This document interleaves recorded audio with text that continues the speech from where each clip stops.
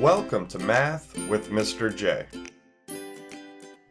In this video, I'm going to go through a quick review of one-digit multiplication.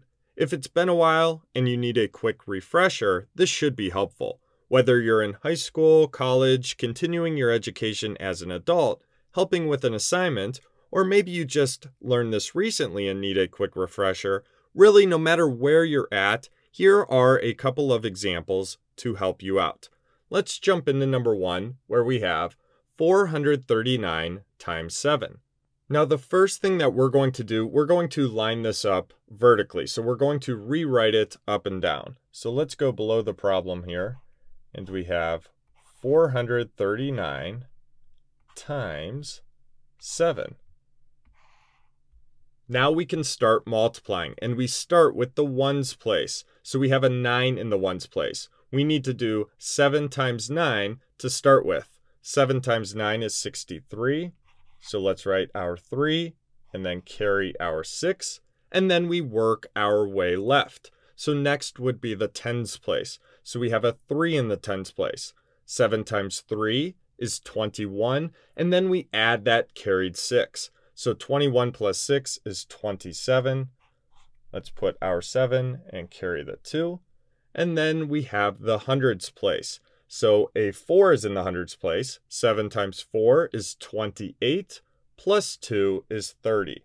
So we can put our 0. Now there are no more places to the left.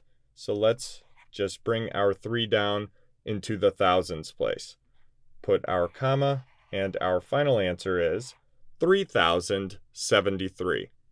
Let's move on to number 2 and do another example. For number 2, we have 2,864 times 5. So let's rewrite this vertically. 2,864 times 5. Start with the ones, and then we will work our way left. So we have a 4 in the ones place. 5 times 4 is 20. Let's put our 0, carry the 2. Then we have the tens place where we have a 6. 5 times 6 is 30, plus the carried 2 is 32. Carry our 3. Then we have the hundreds where we have an 8. So 5 times 8 is 40, plus 3 is 43. Carry our 4. And then lastly, we have the thousands where we have a 2. So 5 times 2 is 10, plus that carried 4 is 14. So we'll put our 4. And then we do not have any more places to the left, so we just bring our 1 straight down. We have a comma here, and our final answer is 14,320. So there you have it. There's a quick review of one-digit multiplication. I hope that helped. Thanks so much for watching. Until next time, peace.